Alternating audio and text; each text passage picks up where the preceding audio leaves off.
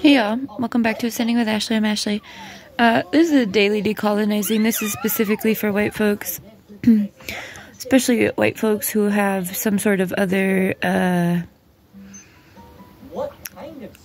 oppressed identity. Here's the story.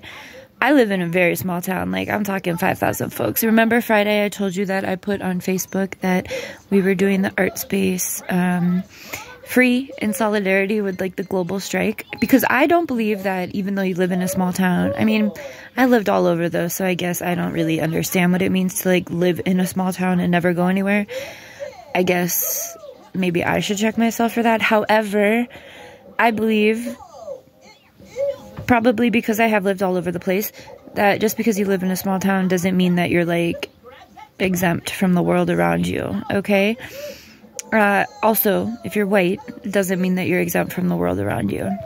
And if you're a white person living in a small town, even if you have an oppressed identity, for instance, the trans person that I talked to at the grocery store today, because I was really hoping that I could find someone else in town to talk to about Palestine, and I said, hey, are you pro-Palestinian? And they said, what is that?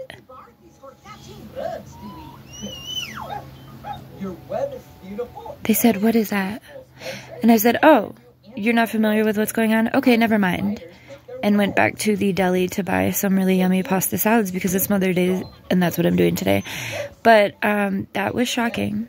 Anyway, there were 3 people that liked my post in Facebook, which was better than the 0 that were there for most of the weekend. And I'm pretty sure that at least 2 of them are indigenous folks, so that's good. At least I have a place to start with finding community. But I just wanted to share because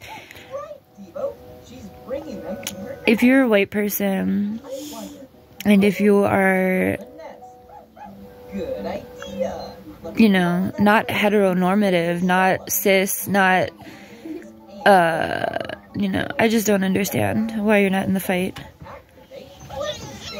But this person has grown up in this small town and hasn't really been all around the world, so I don't know.